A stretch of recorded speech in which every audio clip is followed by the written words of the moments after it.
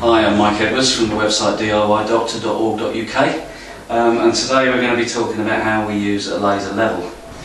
A laser level is simply a laser beam which is set across the room, and it will transfer a level from one end of the room across to the other end of the room and all the way around the room.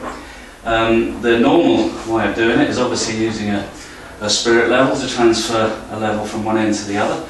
We're going to be fixing this batten to the wall later on, and we want it perfectly level across the room. So I've set this laser level up to the height of the batten. Above that you can see the pencil mark, which is the top of the shelf, but the batten's going to sit there, and by moving this, I can transfer that line anywhere around the room.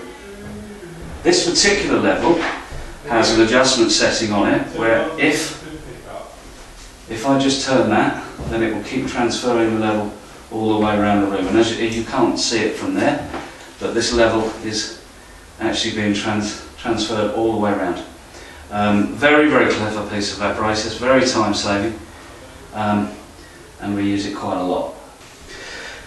As you can see, I've used the laser beam to put marks on the wall all the way around, and that will allow me to fix the batten to it, knowing it's absolutely perfectly level.